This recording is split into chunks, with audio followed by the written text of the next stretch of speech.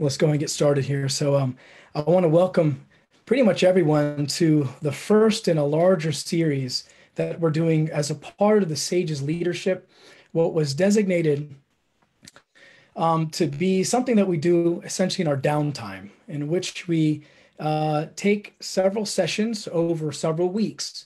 And part of the SAGES Masters Colorectal group on Facebook, the objective is to use some of the time that we are to have some very deep dives and panel discussions about specific topics that are cutting edge and things that are vexing us, if you will. And so tonight we're going to really talk about something that is really, affecting every single one of us in the field of colorectal surgery, in the field of general surgery, the field across all the subspecialties of surgery, in general surgery, and across medicine in general. And it's truly focusing on specifically COVID-19 and how we as colorectal surgeons, and specifically how we as minimally invasive surgeons approach this. Now, many of you probably have seen there's lots of tweets, lots of Facebook posts, lots of seminars, lots of webinars that are going into tremendous detail and very murky data, very difficult data that are talking about, is laparoscopy safe? Is it unsafe? Should we do surgery open? Should we do it closed? What do we do and how do we do it to get our patients and our fellows and our surgeons and our staff through the operation during this era of COVID-19? And hence, that's why we're doing this webinar tonight. So what I want to do is I want to start by introducing our panel. And really what we're going to have tonight is a breakdown of three master physicians in their respective fields. And so the first discussion is going to be by Dr. Annabelle Maldonado, and we'll get to him in just a second.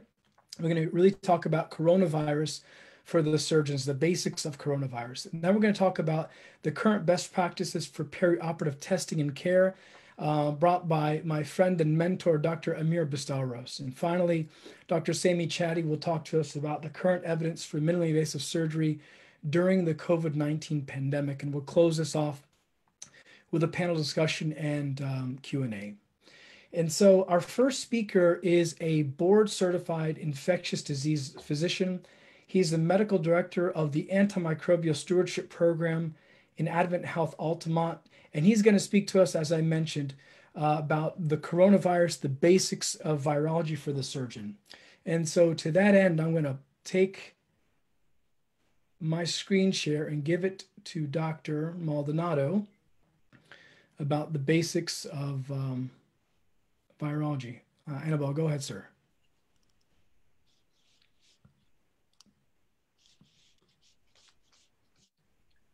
Thank you, Mark.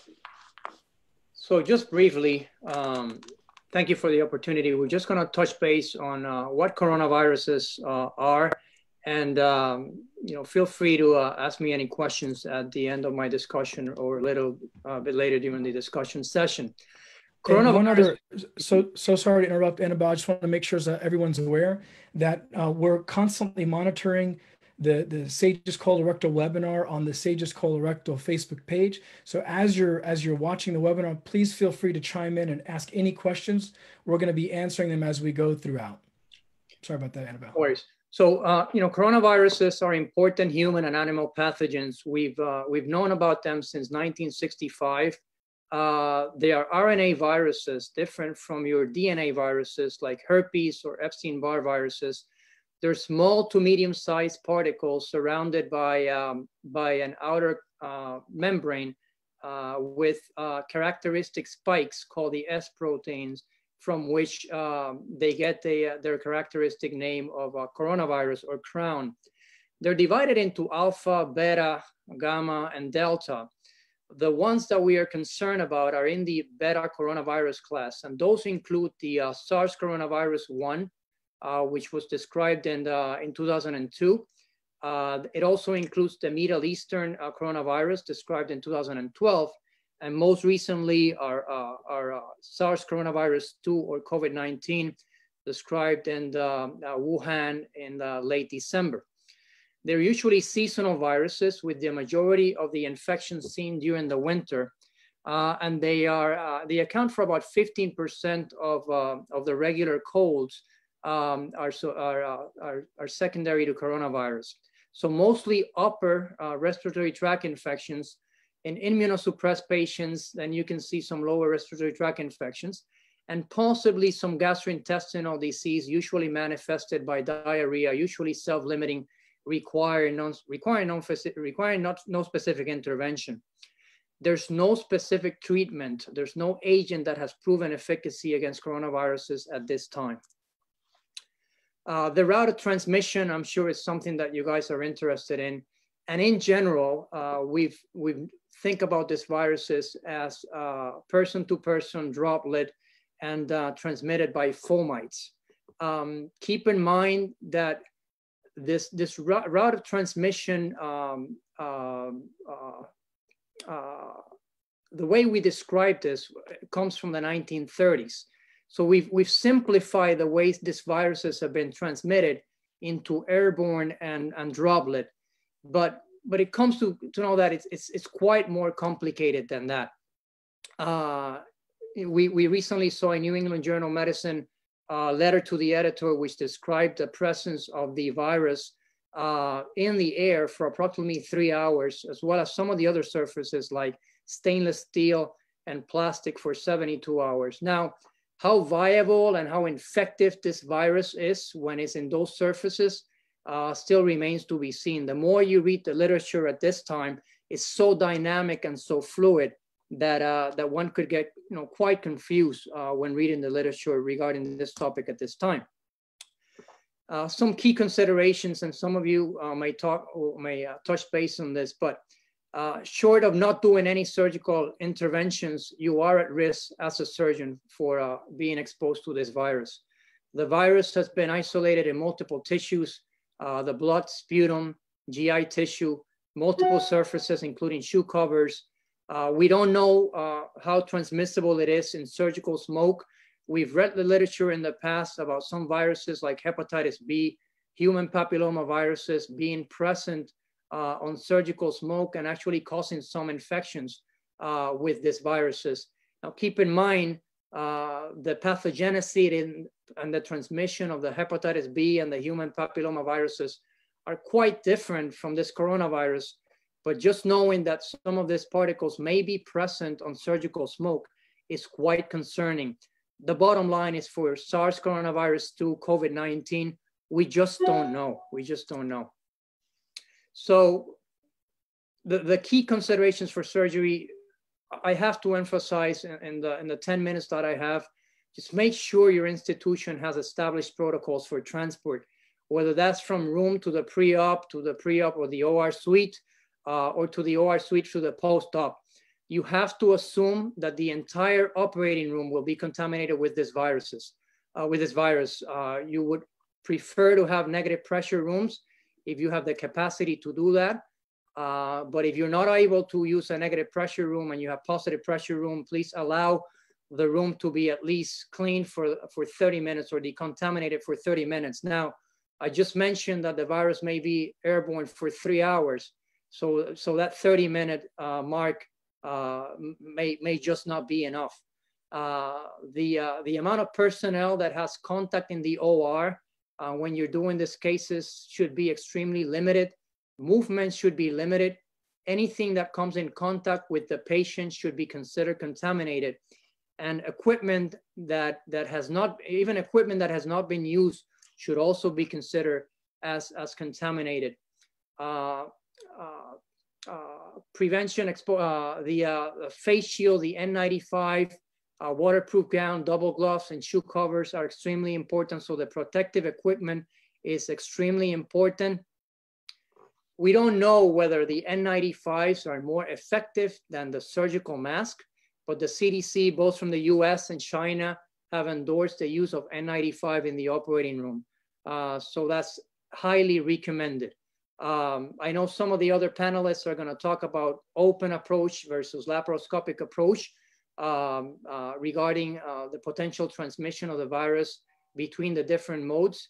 And keep in mind that you are at a higher risk of becoming exposed to this virus when you're removing your protective equipment.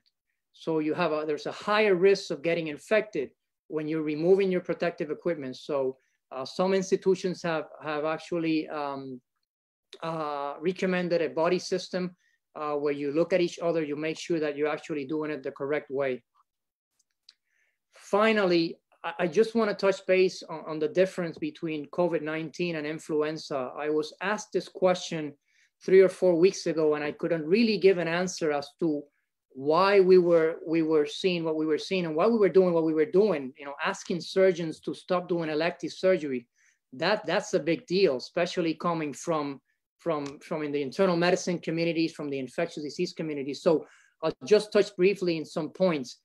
Influenza is a known virus. We do have a degree of immunity that is already established in the population. COVID-19 is a totally different ballgame. We don't have immunity, so we don't know how this virus, we didn't know how this virus was gonna behave. Seasonal influenza is a seasonal virus. We can easily predict when the peak is gonna come and when that flattening of the curve is actually gonna occur. With COVID-19, that remains to be seen. The symptoms for seasonal influenza are quite typical: fever, chills, nasal congestion, rhinorrhea.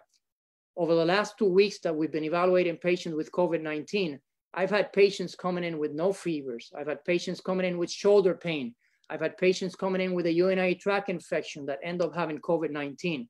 So they're not the typical upper respiratory tract infection symptoms that we're used to. The loss of taste and the loss of smell seems to be a characteristic symptom on patients with COVID-19.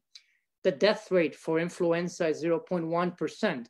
The death rate for COVID-19 has been reported anywhere from 2 to 4%, higher in some other countries. Asymptomatic transmission is anywhere from 20 to 40% in COVID-19. And that's one of the reasons why we're having so much difficulty containing this virus. We don't have that much asymptomatic transmission in the setting of influenza. We have no treatment for COVID-19. We can debate the treatment for influenza, whether it's really effective or not, but we know what we're using. We know the potential side effects of the treatments that we're using for influenza. And finally, besides the vaccine that we have for seasonal influenza, we don't have a vaccine for COVID-19 at the present time. And even if we have one, these are RNA viruses that mutate. If we come up with a vaccine, how long is it going to be effective? We just don't have answers to that. And finally, sustained immunity. We know that there are patients that have recovered from COVID-19. There are patients that we're using their antibodies as possible therapeutic option. But again, we don't know how long these antibodies are going to last. And is the immune response stronger in the younger patients compared to the elderly? So a lot of unknown. And again, the more you read the literature at this time, you can get a little more confused. Hopefully, as the weeks continue to progress, we'll learn more about coronaviruses in general, as well as COVID-19.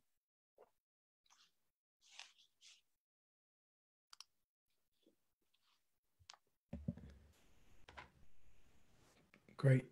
Thanks so much, Annabelle, for that great overview. The questions are rolling in as we go on the thread and stream right now, but I think what we'll do is we'll collect them and wait until the last section for the Q&A. And so I think right now, I think what we'll do is we'll transition to our next speaker, who is a board certified general and colorectal surgeon.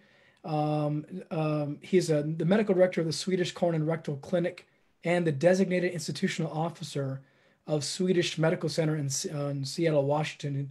And he's going to speak to us tonight about the current best practices for perioperative testing and care. And I want to introduce Dr. Amir Bastaros to the virtual stage. Amir, if you could take us away and school us a little bit on what you guys are doing for the current best practices. Thank you, Mark. Can you see my screen okay? Yes, it's perfect. Okay. Thank you, everyone, and thank you for inviting me to speak. I am no expert on this topic. I am like you, trying to find my way to do the best I can for my patients and for my staff. And this is probably one of the best things that come out of the COVID-19 era, and the identification of meetings being completely ineffective. And hopefully this will not be one of those ineffective meetings. Hopefully we'll get something out of it. I thought I'd share with you, what are my trusted sources? Everyone is aware that the guidelines have been coming out for several weeks now. And for a period of time, those guidelines, even from the same sources, were changing day by day by day as more information was coming in. We still are trying to collect level 1 data. Very little of that is actually in the literature right now. And so we have to rely on, where are we going to get our decisions from? Where are we going to get our guidelines? And for colorectal, at least, these are the sources that I have been using to make my decisions for my patients and to guide my institution as well and my partners. I've been getting information from the AGA, SAGES, of course. I think they've been way out in front of many other societies. American College of Surgeons is, kind of the, our overarching body that watches out for us. ASCRS, of course, is our parent organization for colorectal. But a lot of information is also coming from the Europeans through the European Society of Coloproctology. And then, of course, you've got the CDC and the World Health Organization. But I am going to put a plug out there for Twitter, because I have found that it acts as a consolidator of many of these different sources.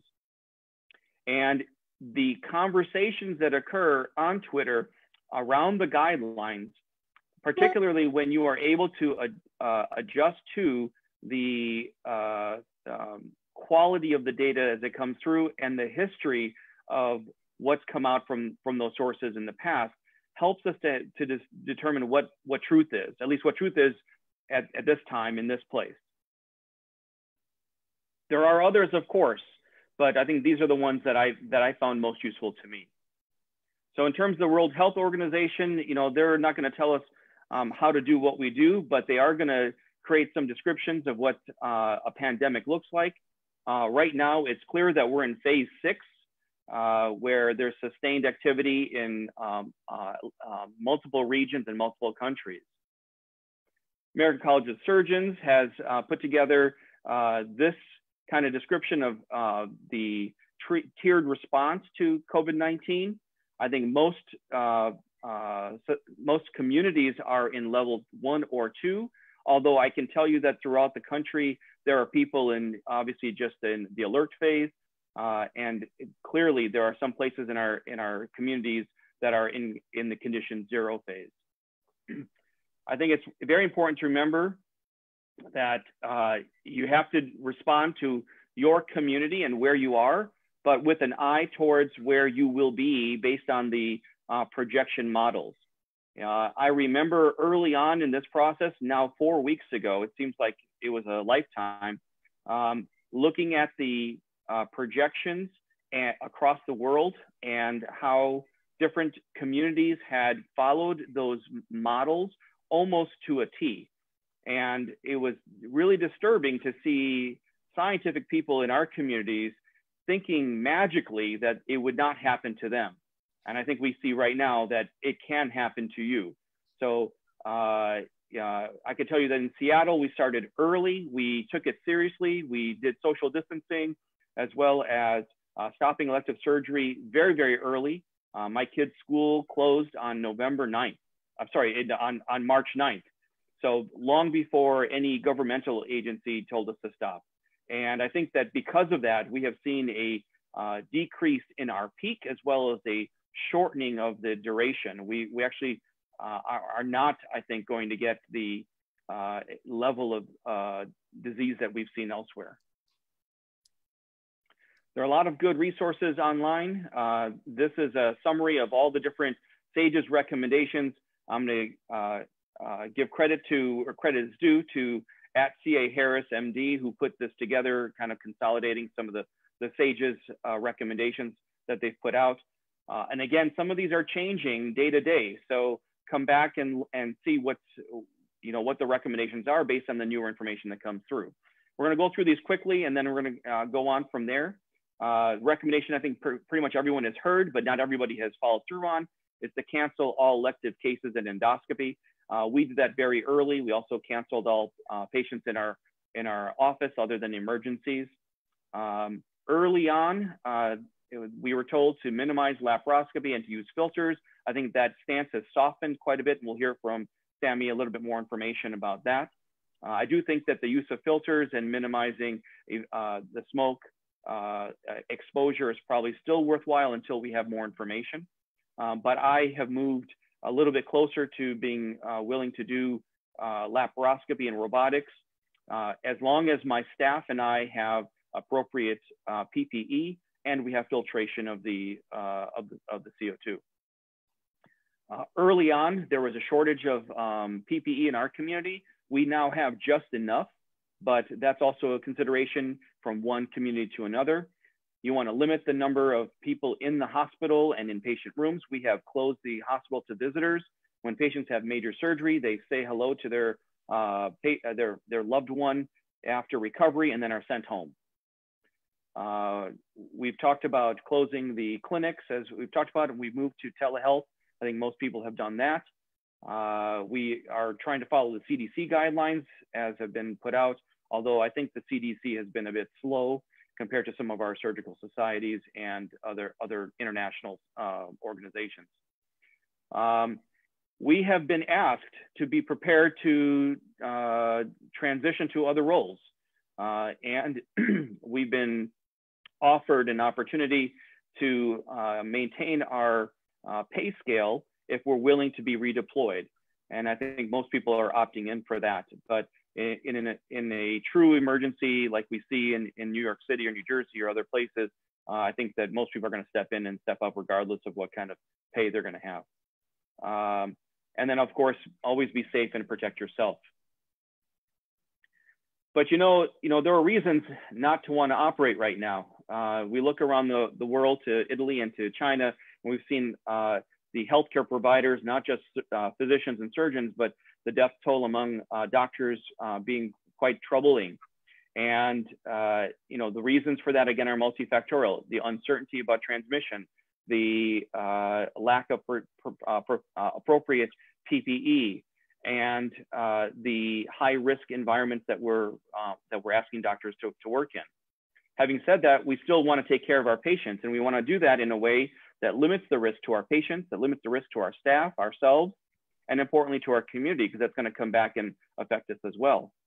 And it's important to remember that there really is no emergency during a pandemic, and there is really no reason for us to put ourselves at risk if to save one person, if that means that we won't be there to save the 1,000 others that will be after us. That sounds a little unfeeling, but I think that has been that's been put out there by most people to keep in mind, protect yourself first. And again, when we're operating in the era of COVID, we have to remember, you've heard Anibal talk about the transmission rate and the presence of virus in the smoke, in tissues, in stool. We don't yet know about transmissibility in those arenas. And until we do, I think that you should be cautious. I assume that every patient, because we haven't been able to test on a regular basis, I assume every patient is positive, even if they have no symptoms. When we're doing surgery, there's a high risk of aerosolization, whether that's during intubation or during insufflation or even during open surgery. As mentioned, there's a shortage of PPE around the country. Even if you have an N95 now, we're being asked to use those N95s for a week or more and reuse them and keep them clean. So that by itself constitutes a shortage. There's a question about availability of proper filtration. We are just moving into the, I think last Thursday, our institution was able to get the correct filtration equipment for minimally invasive surgery. We are at or near capacity for our critical care and ICU limits. And that is a consideration when you're deciding whether to operate on somebody, even if it's in an urgent setting, maybe not emergent.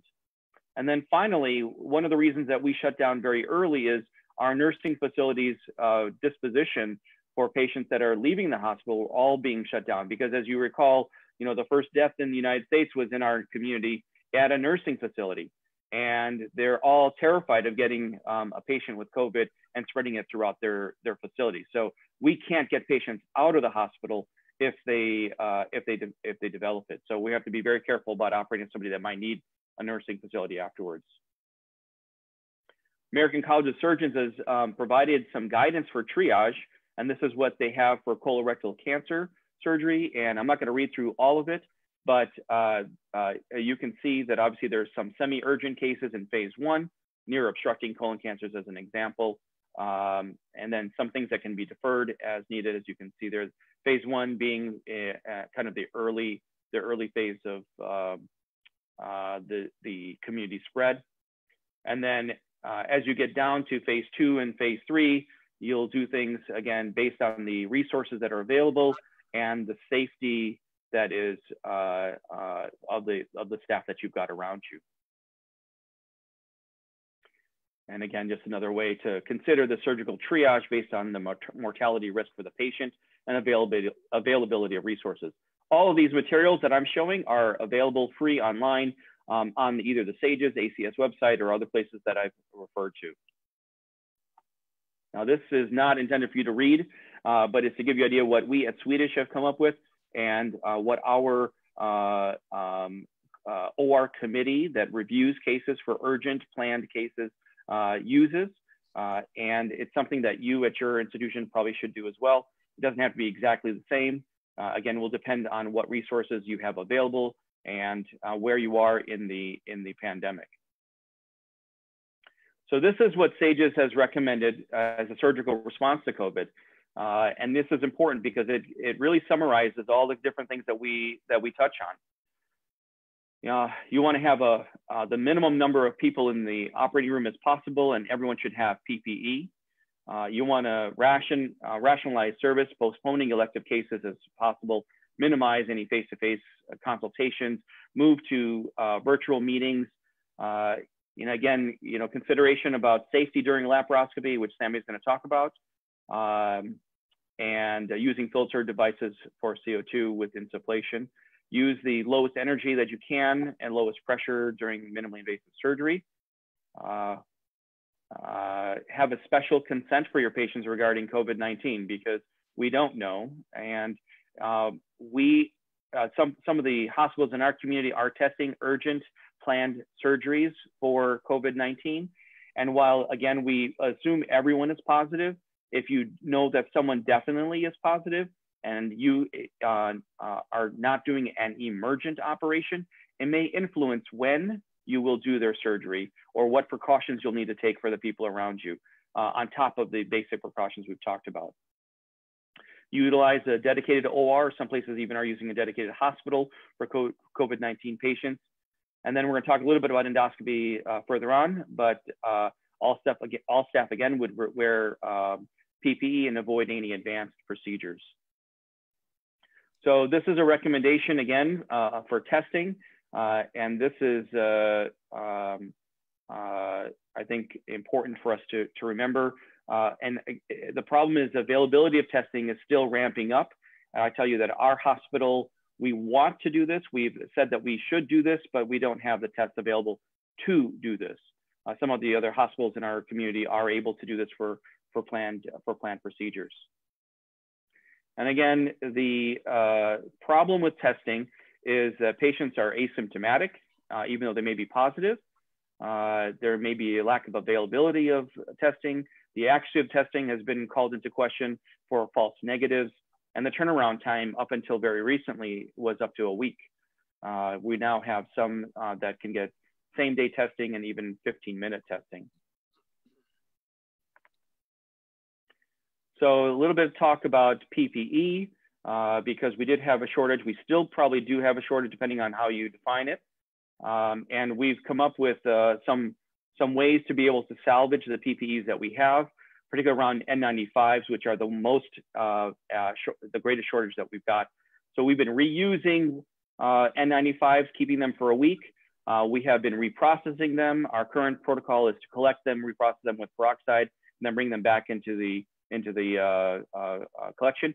If you have the opportunity to have 4 for yourself, you can rotate through them, meaning that you can have 4 masks, use one each of 4 days in a row, and in between, the 3 that are not being used can be left to dry. And there are protocols available for you to consider that.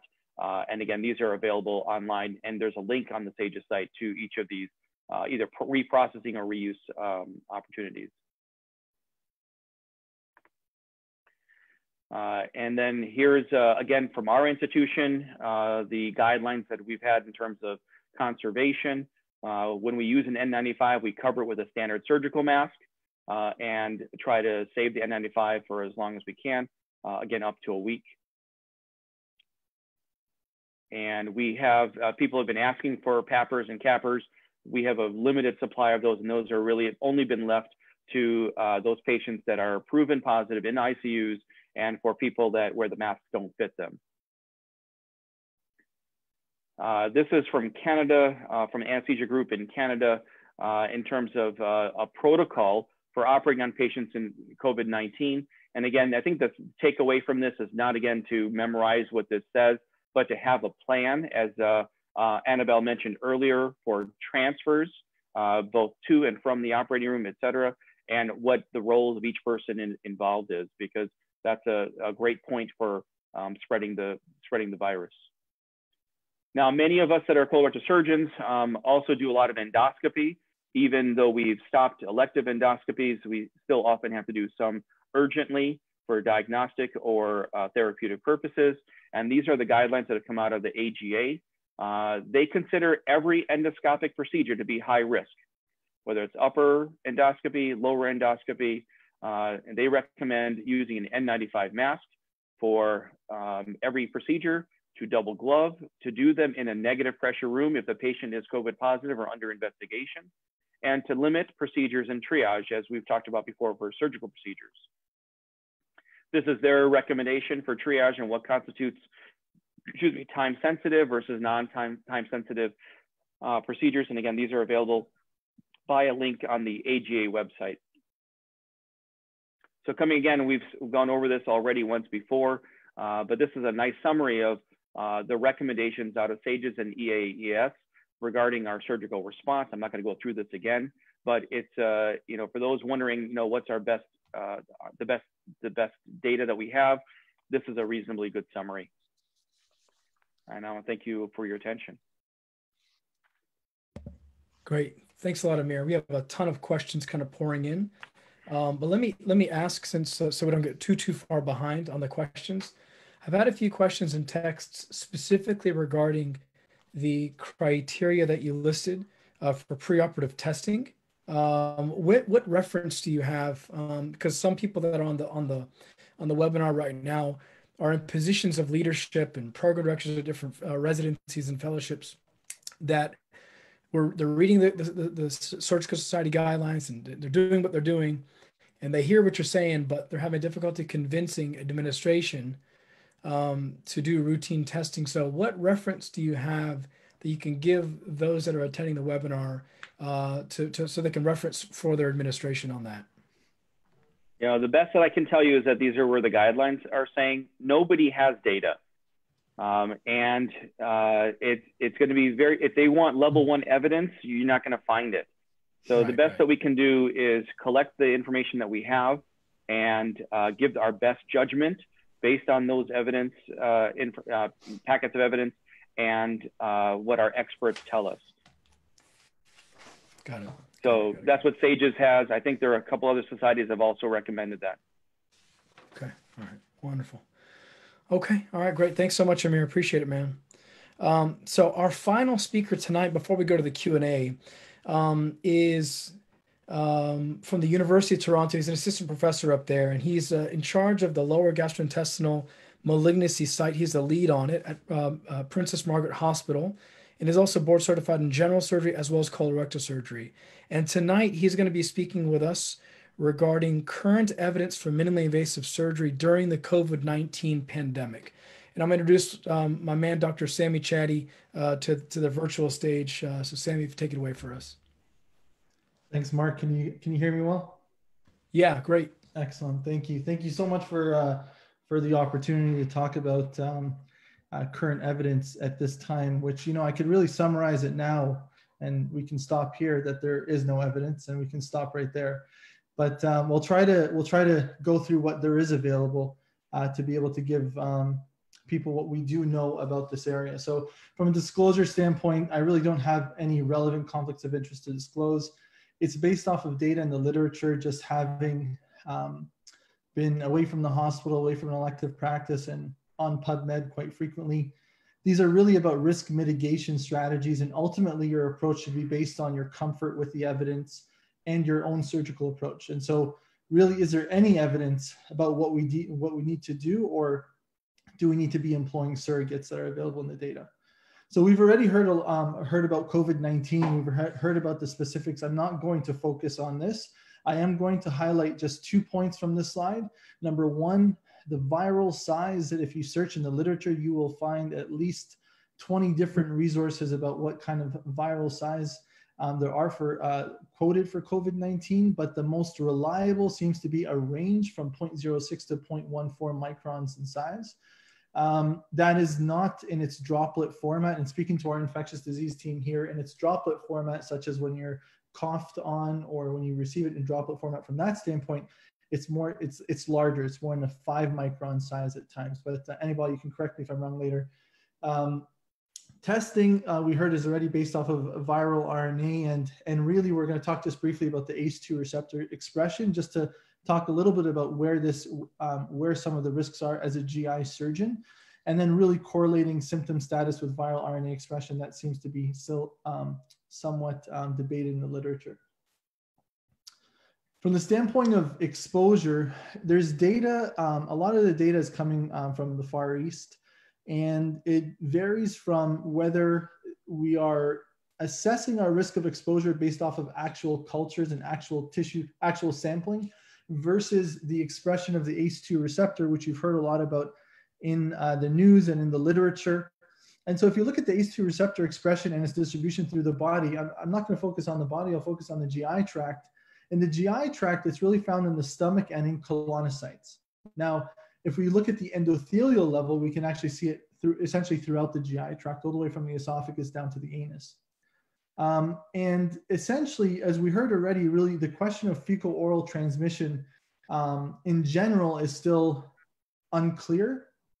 But when we get down to the actual specifics, the reason I highlight that is whether or not once you're operating laparoscopically, we don't know if there's any significant volume of virus within the abdominal cavity.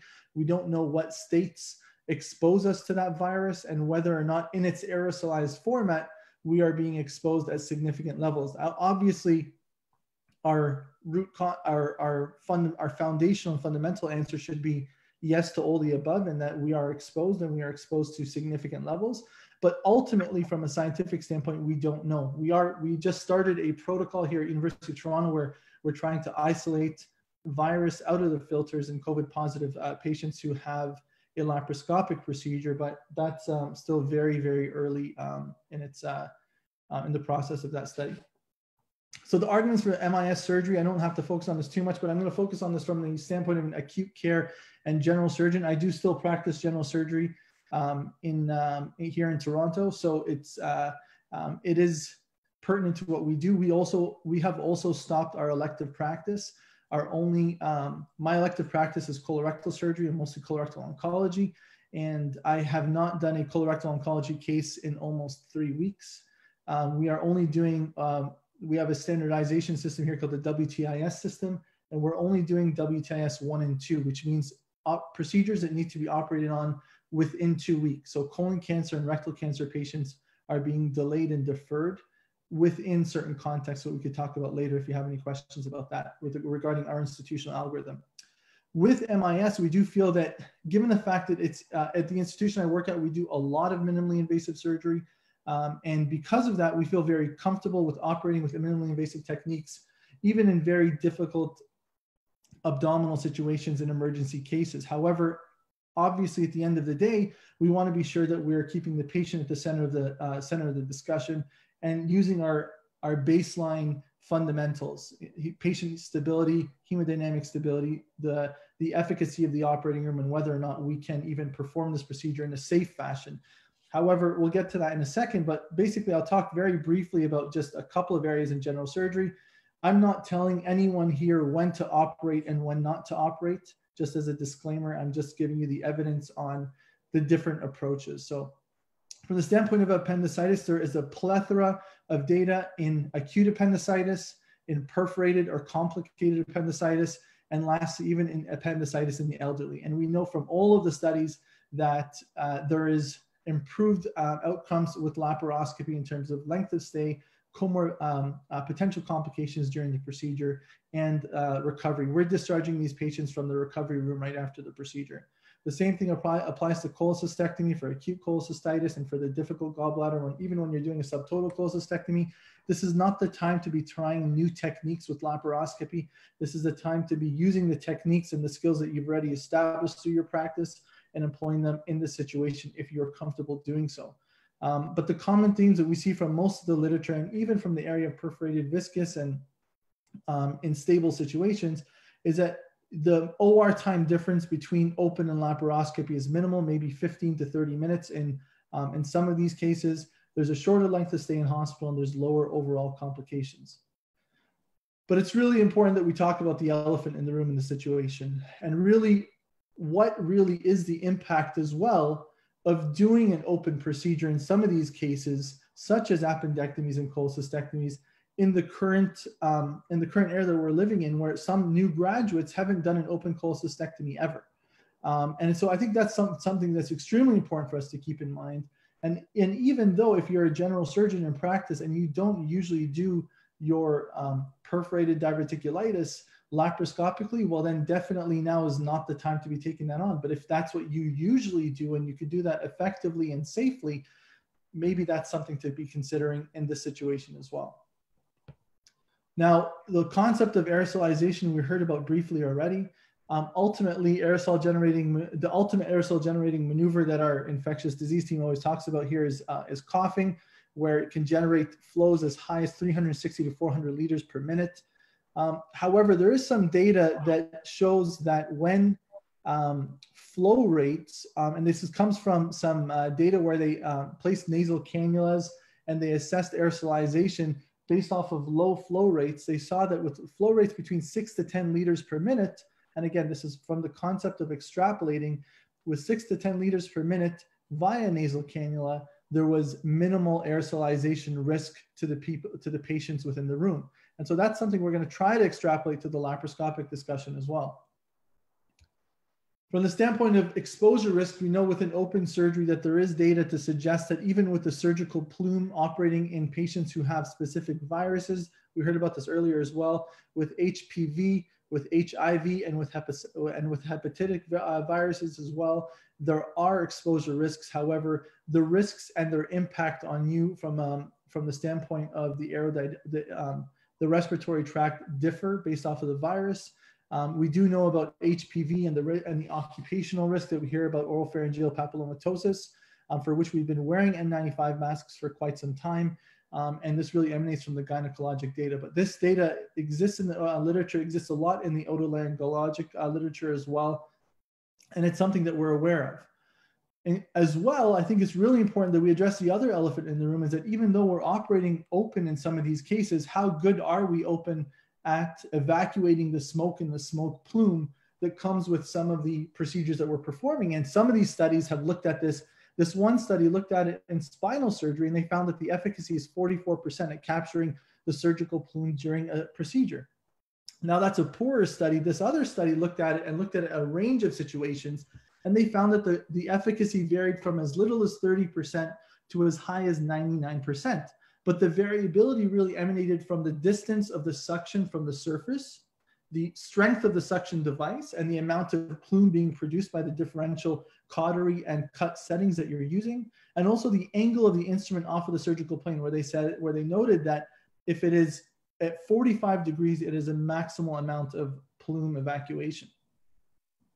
So concerns with open surgery, really, there are exposure to droplets. You're in an open abdomen, your exposure to macro, it's more of a macro exposure situation, but it should be based off of your own surgical practice. Again, I've said this a number of times, really do not start something new during this period of time. There is an issue with extended recovery in hospital after open surgery, even with enhanced recovery after surgery programs. Laparoscopy has been shown to be better than open surgery in some studies. And also there's an increased SSI risk. And for us here in Canada, we do have to employ our community care nurses to be able to help if the patient does have a significant surgical site infection.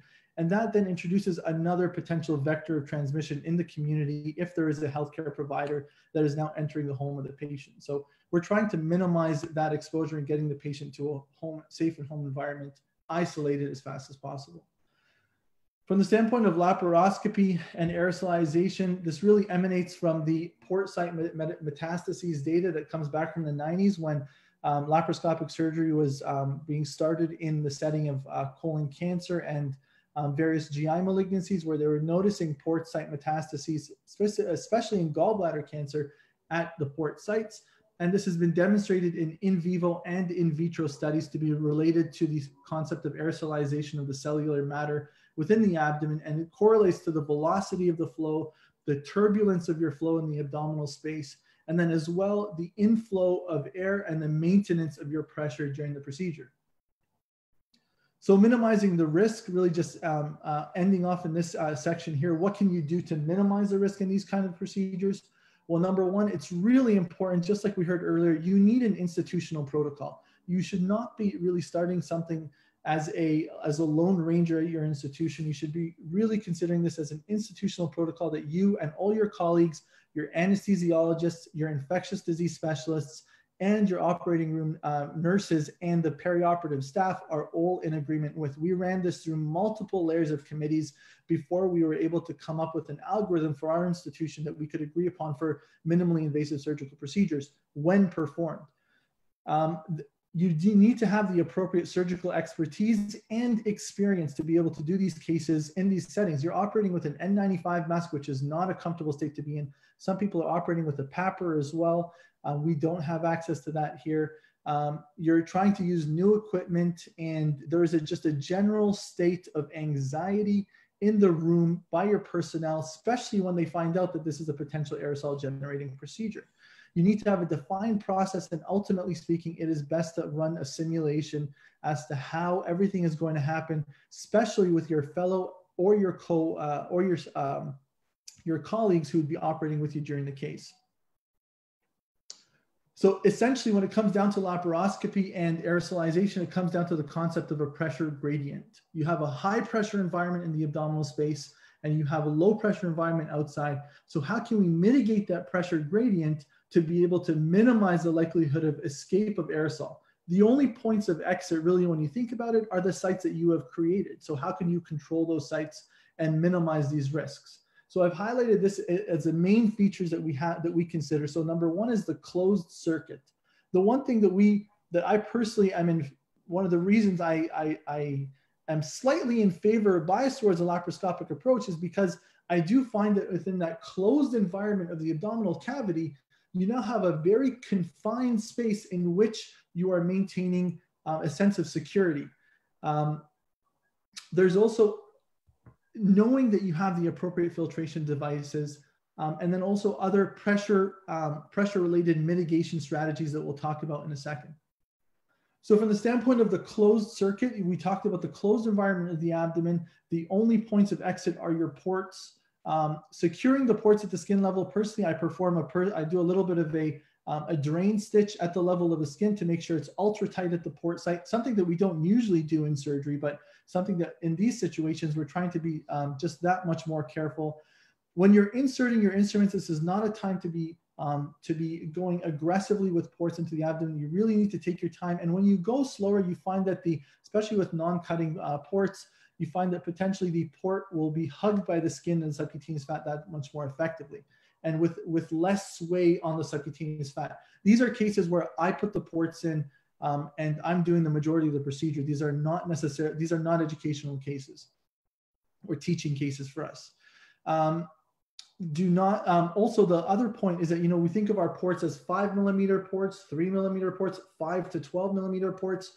Just remember what that lower number is on your range. If you have a 5 to 12mm port and you're doing an appendectomy and you put an endoloop through there, well, when you pull the sheath over top of your endoloop, that's a stitch that is less than 5mm in size. So you have effectively compromised the valve nature of that port and are allowing for escape through there. So really, you need to minimize the time through, during which there's any potential exposure. And if that means maybe using a stapler instead of endoloops, or developing or establishing a new technique, that needs to be considered. And lastly, before you start anything, just like a pilot, test your insufflation, test your smoke evacuation, test all your instrumentation before using anything. The filter size, this is probably one of the key points that I would want anybody to take from this talk. The AORN and the NIOSH guidelines, which are the guidelines that stipulate operating room standards, stipulate that the smoke evacuation needs to be 0.1 microns at the level of the filter at your smoke evacuator. You have to understand that on the other end of the smoke evacuator, when it suctions the air into the machine, it then spits the air out post-filtration. So if you are filtering out viral particles that are under 0.1 microns, that is being exposed to the operating room environment. That's not going into any form of central suction. That is being spit out the other end of your smoke evacuator into your operating room. So it's important to make sure that your filter fits with what we're currently dealing with. We heard about earlier that the smallest particle size is 0.06 to 0.14 microns. So you want your filter to be less than that or encompassing those sizes. The ULPA filters, the ultra low particulate air filters, that if you look at the SAGES recommendations, it's highlighted there as well. It's quite extensive, that those filters are 0.05 micron filters.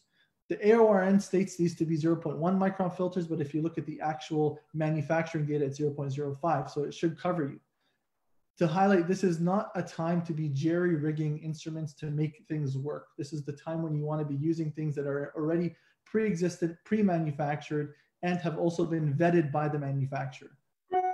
This is an example of the Stryker pneumoclear system. They have multiple layers of filtration, but you can see in the middle there, there's an ULPA filter in the middle that filters to remove the viral particles during this process. There's also charcoal to remove other toxic gases, which we know are produced during any form of electrocautery or energy-based devices.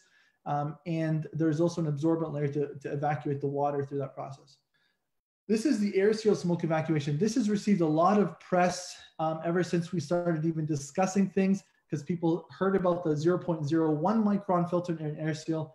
Please, please, please keep in mind, this is not the traditional air seal that we use in pelvic colorectal surgery or transanal totomesorectal excisions. This is not the traditional high flow insufflator.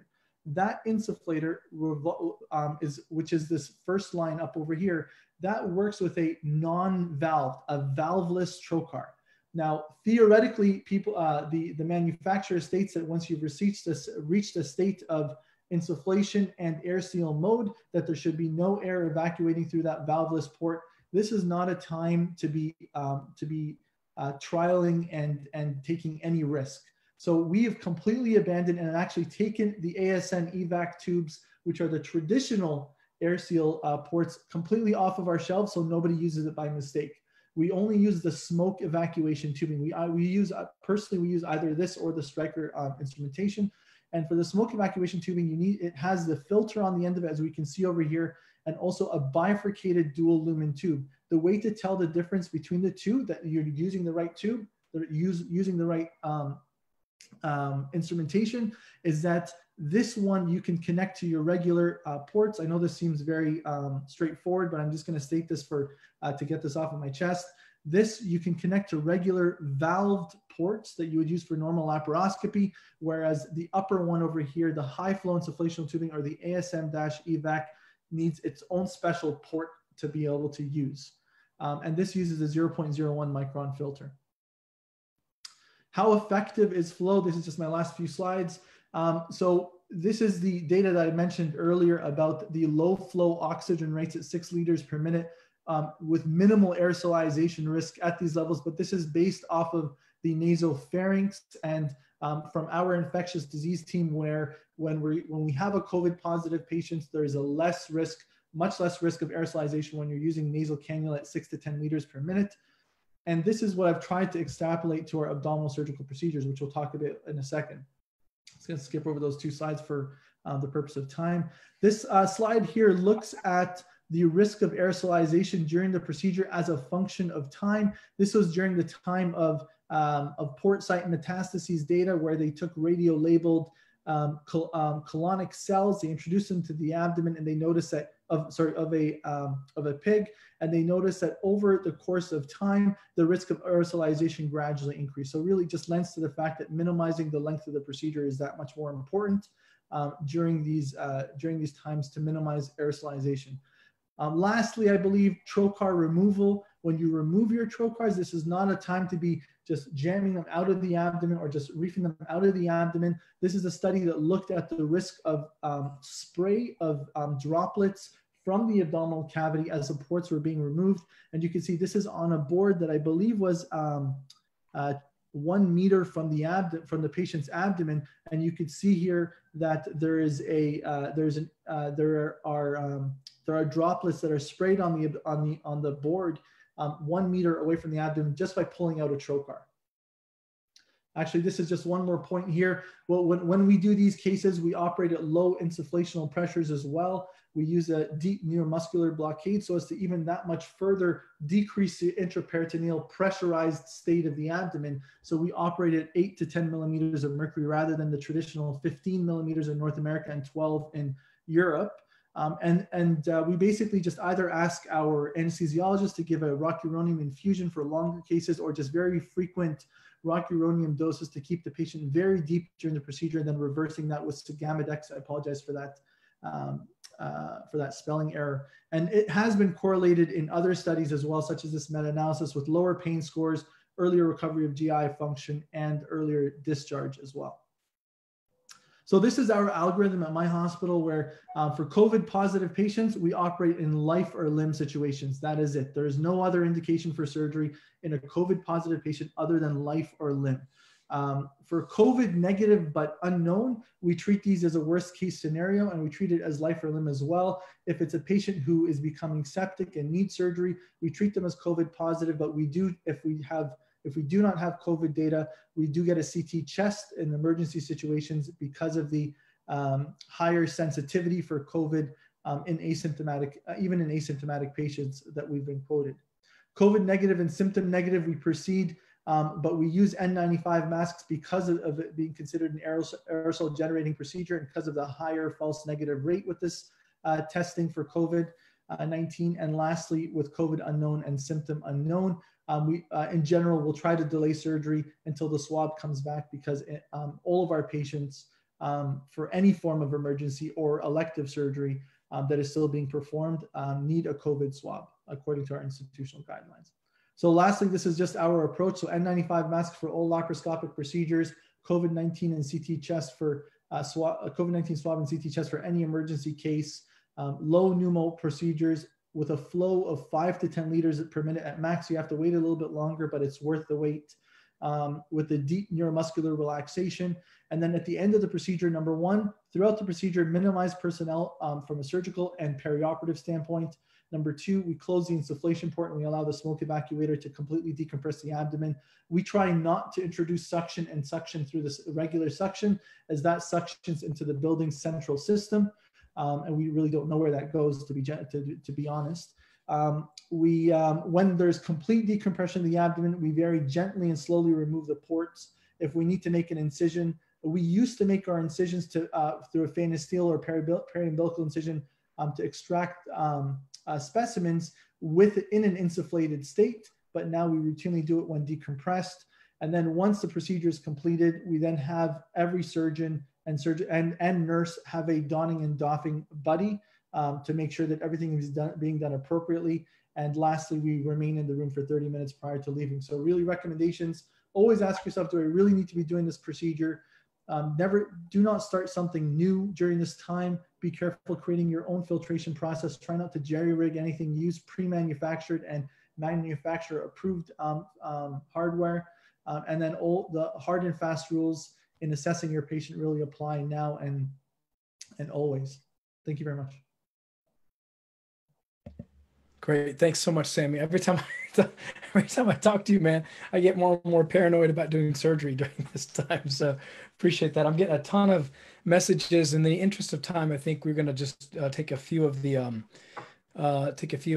more higher, more pertinent questions here. I want to ask you, Sammy, that we have a few questions on this regarding specimen extraction. I know you touched on it very briefly, but can you tell us from a practical standpoint, how do you extract your specimen at the end of a laparoscopic case? From a technical standpoint, would you bag it, desufflate? How do you handle that? So at the current time, when we're completing the procedure, we ensure that we have completely evacuated any form of liquid, fluid, any potential fluid collection in the abdominal cavity that could be a source for droplet on opening the abdomen. That's point number one. Usually my approach when I do a laparoscopic colectomy, I extract usually via phanestoel, or a laparoscopic procedure that requires an extraction. I try to go with the phanestoel, and I do that in an open approach. Sorry, I do that in the insufflated state because I don't want to be injuring anything intra-abdominal during my phanestoel. In this situation, that does not apply, and we're completely decompressing the abdomen. Do not reef on the abdomen to further the decompression. It's just not safe to do so. Just wait until everything is completely decompressed before doing anything further. Everybody's wearing an N95 mask and a shield over their faces as well. The staff surgeons are making the incisions and doing every part of these procedures. And then ultimately it's, we don't necessarily use a bag. We'll use a bag in perforated cases if it fits within a bag. But for some of the perforated colectomies, I haven't done any yet in this current era, but we do have 15 millimeter bags if need be, to 15 millimeter port bags that we can place within there. But ultimately there is always a risk. And this is a time where if you're going to remove it and you need to make a bigger incision, just make the bigger incision. Sure. So let me ask, and about this may be a question for you as well. Sam, you've spoken about it, and Amir, you did as well. N95 masks are kind of a big thing right now. And at least in Orlando, if I ask for an N95 mask, that's kind of like, they're like doing me a favor almost to get it. And Annabelle, you and I are at the same institution versus Sammy and Amir are a much larger institution. So that is a current recommendation from a societal standpoint.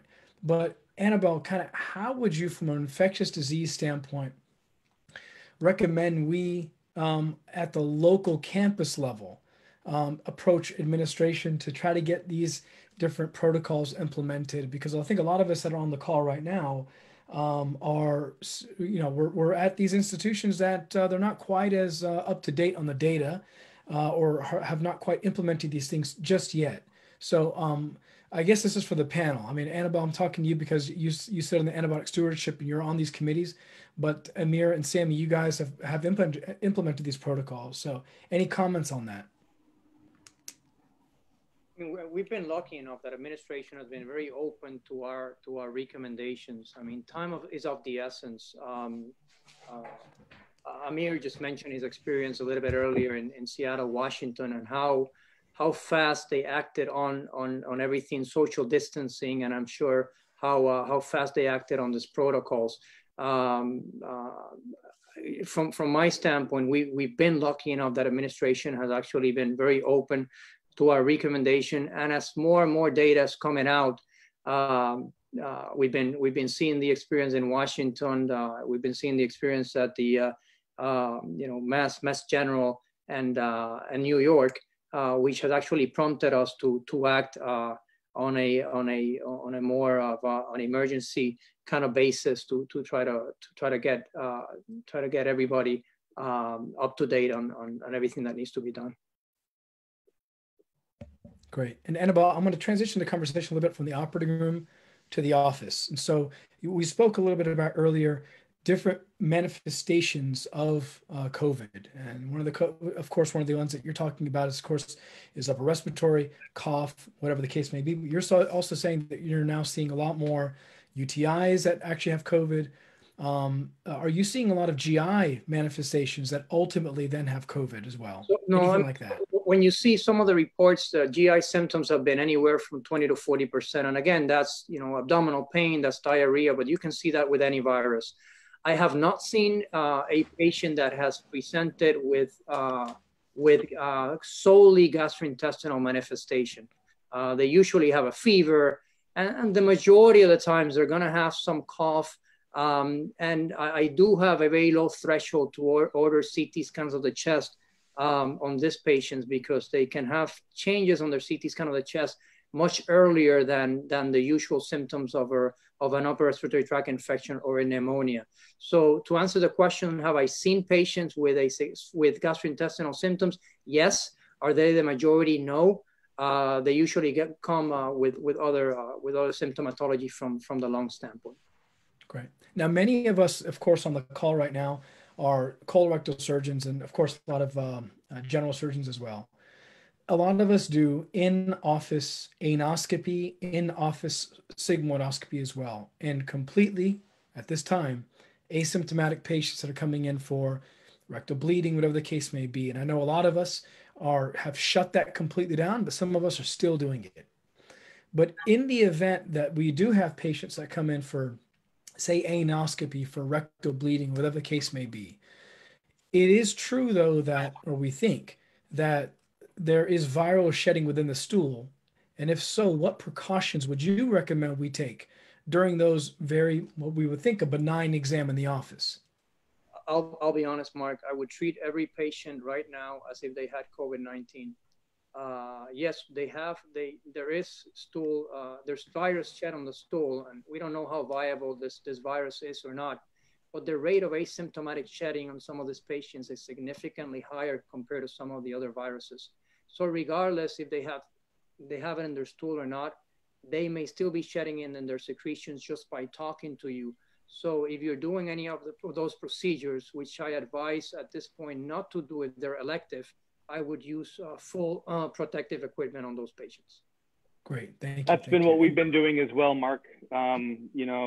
Because if you look since to the AGA, they consider one of the reasons they consider even colonoscopy an aerosolizing procedure is because of the flatus chance of passing flatus, and that in itself could potentially give you a respiratory inoculation of the virus. So we're using N95s with eye protection, with a gown for all patients that are coming into the office. And again, we've shut everything down. These are just patients with newly diagnosed cancers or something, an abscess or something that needs to be seen in the office emergently. Got it. And Amir, the question, several questions came in about this specifically, and since you are the designated institutional officer and kind of the liaison between the ASCRS and the ACGME in a sense, I mean, you kind of know these rules. I mean, we have a lot of fellowships, we have a lot of trainees that are on the call right now as well. I know that we spoke about this, pre-webinar, but can you give us a little bit of insight at least to what the case requirements might be from the ACGME and the APDCRS standpoint for our trainees? Well, I don't have the answers, but I can tell you that the ACGME, I'll break it up into components. In terms of case numbers, the ACGME is not going to change those numbers for the current year, but they will take into account the current environment. They have said that they're going to be as supportive as possible for programs and for trainees. We'll know more in a couple of weeks when we have our program directors meeting, because the ACGME is going to be speaking there. In terms of resident participation and care of patients with COVID, the ACGME has come down very strongly in terms of protection of residents and trainees. And they have said very clearly, even in, unless we are in a war zone, essentially, that the rules will not be changed. So the work hour rules are still going to be in place. The availability of PPE is of highest priority, and the learning environment still needs to be the same. So the trainees have to be under the auspices of the people that are best able to teach them in the training program of the the specialty that they're in. So sending them off to do family practice or sending them off to do critical care, while it may be necessary in the most emergent state, it is the primary goal is teaching and not service. So protecting the trainees is of paramount importance for the ACGME. I wish I had better answers in terms of numbers. We just don't know. Got it. And so, we're obviously new into this and we're still learning, we're still studying it, and there's a lot of things that are in flux, but from a practical and pragmatic perspective, if there's, for example, we have questions rolling in about recommendations for when, for example, we need to do a case, but yet they're not pressurized rooms. Or, for example, we need to do a case, or our attending, there's a trainee's attending is asking him to do a case and there's not PPE, but yet there's no test positivity, there's no suspicion for these. What does a panel recommend in those instances? Let's talk about first, Sammy, if you could talk to us about the pressurization of the room. Yeah, so from our standpoint, from trainee involvement, we're basically at the point where we only operate with the fellows and or another staff member. So we're trying to mitigate any form of risk to trainees, and not only risk to trainees, but in addition, from a practical standpoint as well, we just don't have the PPE to be able to for another 2 or 3 individuals to be in the room with N95 masks and all the additional requirements. From Canada specifically, right now we're saying N95 for everybody in these laparoscopic procedures. And remember, before at our institution, we do, on a night of call for general surgery and colorectal, or, general surgery, which falls under which colorectal falls here. We do, let's say, between 2 and 5 cases in a 24-hour shift. Now we're doing maybe 2 or, maybe 5 cases a week. And so from a pragmatic standpoint, it's not as high a volume of utility. We also did run into an issue in our province in Ontario now that I'm going to keep this apolitical, but we don't have enough PPE to last us another 10 days because some of our recent shipments have been blocked. And so from that standpoint, we only have enough N95 masks to last us another 7 to 10 days. So we're also adding in strategies to reuse PPE here as well, specifically N95s, just like we talked about earlier with the 4 mask strategy and using a Tupperware to keep them in during those 4 days. We're not at that point yet. We're going to be seeing our peak later this week, but from a trainee involvement standpoint, we're basically at the point where we do not operate with the trainee in the room.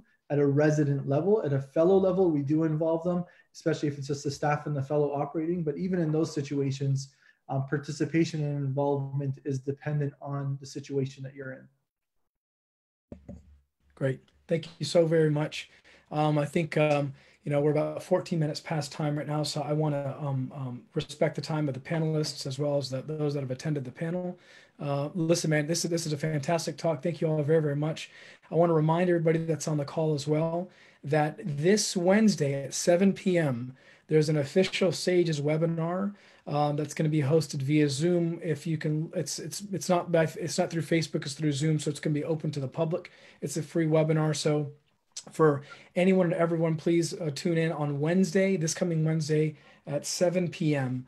For a SAGES update on the guidelines during COVID-19 pandemic. So I want to thank Dr. Maldonado, Dr. Amir Vastaris, and also Dr. Sam Chatty for your time, your expertise. This is a fantastic panel. Thank you so very, very much. And if I could fist bump you guys, I would, but I appreciate it. You have a good night. Thanks again.